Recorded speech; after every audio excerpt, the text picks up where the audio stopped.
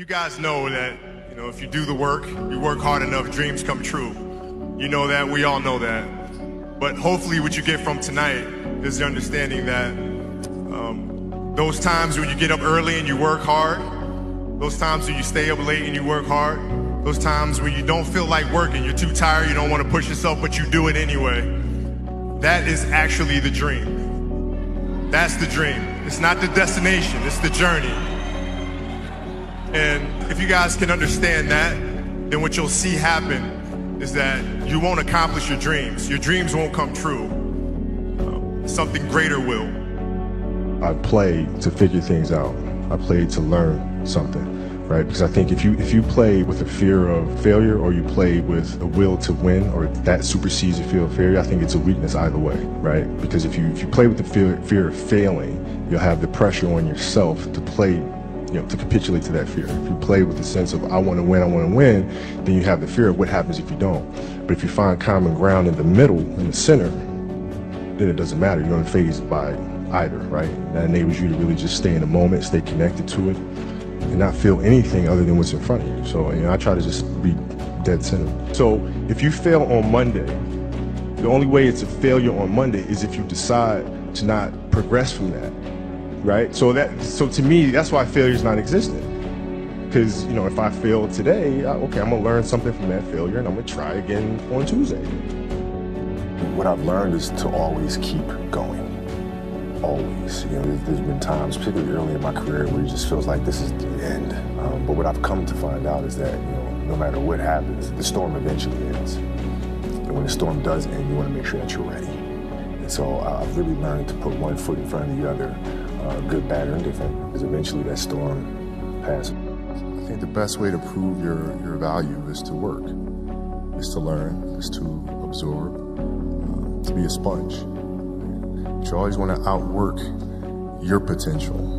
As hard as you believe you can work harder than that. And that's what I tried to do when I first came in the league. But basketball is such a direct competition sport that me coming in at 17, I hated when my teammates would say, I get hit with an elbow, right? Shaq would hit me with an elbow in practice. Nick Van Exel would come up and say, "Are you okay?" I'm like, motherfucker, what? Imagine you wake up at 3, you train at 4, you go 4 to 6, come home, breakfast, relax, blah, blah, blah. Now you're back at it again, 9 to 11, right? You relax, and now all of a sudden you're back at it again, 2 to 4, and now you're back at it again, 7 to 9. Look how much more training I have done by simply starting at 4, right? And so now you do that, and as the years go on, the separation that you have with your competitors and your peers just grows larger and larger and larger and larger and larger. And by year 5 or 6, doesn't matter what kind of work they do in the summer, they're never going to catch up because they're 5 years behind. Right? So it makes sense to get up and start your day early because you can get more work in.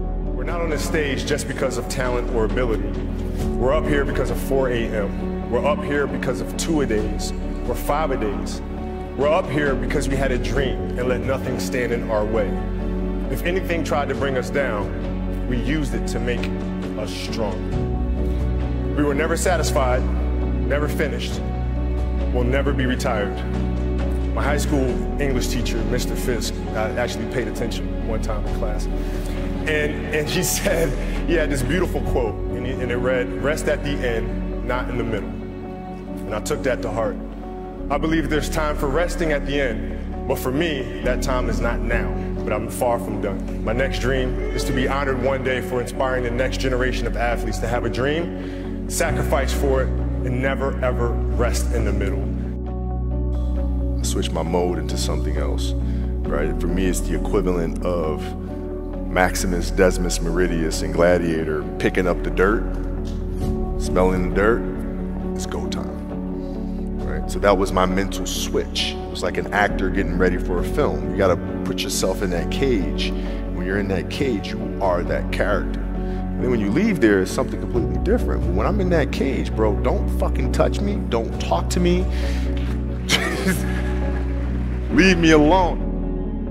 Once you retire, you don't have that source of income that's coming in, right? So even if you save over a 15-year career, if your spending habits remain the same, eventually that well's gonna run dry. right? So unfortunately for us athletes, retirement age is 32, 34 if you're lucky, 37 like myself. What comes next, right? So the question needs to be, what comes next? What can I do? What is my passion? Not where I can create the most value or generate the most revenue, but what is my next passion? When you find that next passion, everything else will make sense. But that's the hardest part for us.